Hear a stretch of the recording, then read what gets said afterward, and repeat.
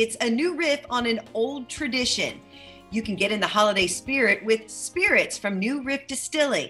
Katie Tobin joins me from Newport. She is the brand ambassador. Hi, Katie. Hi, how are you?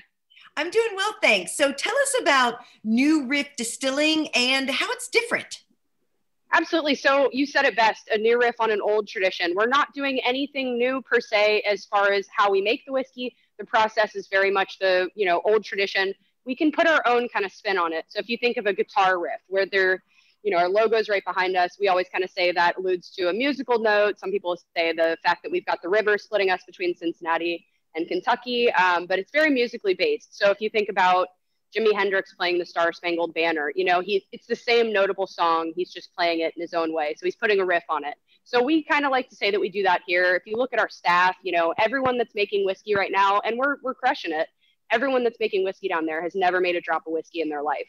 I run the cocktail program. I used to drive a forklift and I have an art degree. It's bringing a lot of fresh new ideas and taking these, age old traditions and putting our own kind of riff on it. So. And you're putting your own riff on a holiday drink. So what cocktail are you serving up for us today? Yeah, so I'm going to talk about two, and these are both available.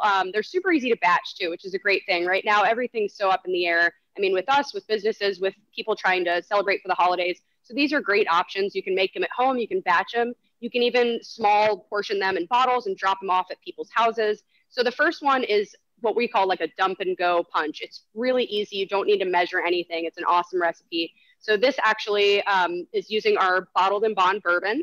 We're going to do a full bottle. I've already made it in here. So it's a full bottle of our bourbon. We have a full bottle of cranberry juice, about a half a bottle. This is Torani. If you guys are familiar with this, you'll see it behind any barista, cafe, anything. They're great syrups. So this is a brown sugar cinnamon. We're going to do about a half a bottle of that. If you like it really sweet, go ahead, dump the whole thing in. And then one of these, you'll remember these from childhood, the Minute Maid lemonade concentrates. Oh, wow. Just dump it in there. Super easy. Mix it all up, and this will hold forever because, it's got booze and juice in it, basically. Put it in the fridge, and I've got some fresh lemon and orange slices in there floating. Tastes like Christmas in a glass. And then we have people actually top it with ginger beer. Super delicious. So that's a cute way to kind of package it up individually in a bottle with a little can of ginger beer, a bottle of ginger beer. That's a really easy one. Again, no measuring. So we'll have that recipe for you as well. And then the other one I am going to do, I'm super excited about. It's a bourbon hot chocolate.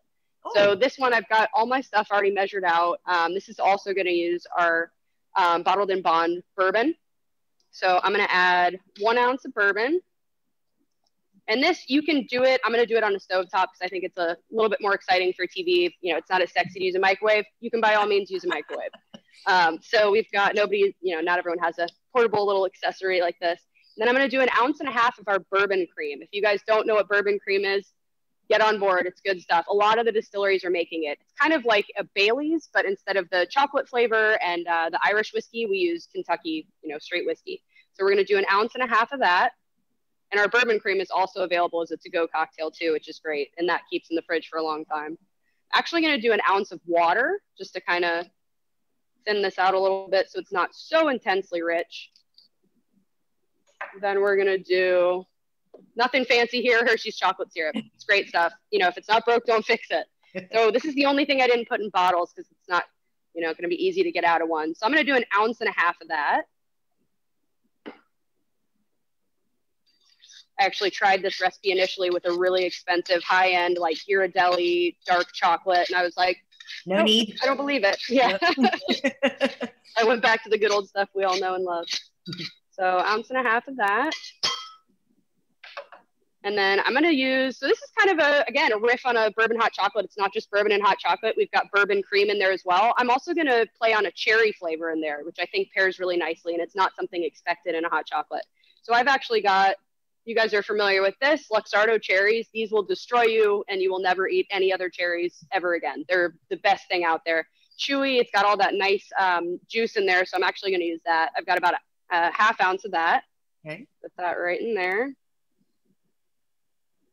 And then one of my favorite things to have in my back pocket when I do any kind of cocktails are bitters. So these are just aromatics. They add a little bit of flavor. It's a bitter flavor, but that's why you use it in a dropper. So I'm actually going to do cherry and chocolate in there. Okay.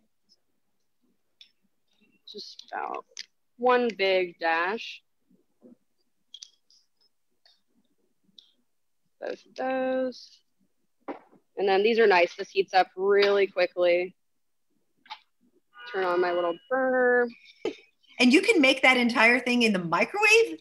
Yeah, just throw it all in a mug. That's the easiest part. You know, you have to have the bourbon cream. You have to have the ingredients, but, you know. And you can play with it. If there's an eggnog that you really, really like, I mean, anything. That's the fun part about cocktails. Once you get that formula, those building blocks, you can plug and play. You know, if you want to use black walnut bitters, vanilla bitters, anything like that. If you want to try it with Irish whiskey, you know, I've never had a vodka hot chocolate, but I'm sure it'd be good. We're in Kentucky, we drink whiskey, so this is actually probably almost hot. And so the other exciting part about this cocktail is we're now offering it with, we've actually partnered with some of our favorite people, City Bonfire. So these are really cute. That's what I've actually got burning right in front of me. I touch it, but it's very hot. So we're selling this. You can either just buy the cocktail or just buy the kit, but they do these really cute little fire starter s'mores packages. So you just light this, and it's got a really long burn time, and then it comes with a chocolate bar and these really nice kind of artisanal marshmallows, graham crackers, and you can actually roast s'mores, drink your hot chocolate over a little fire. So for people celebrating outdoors now, that's a really nice option.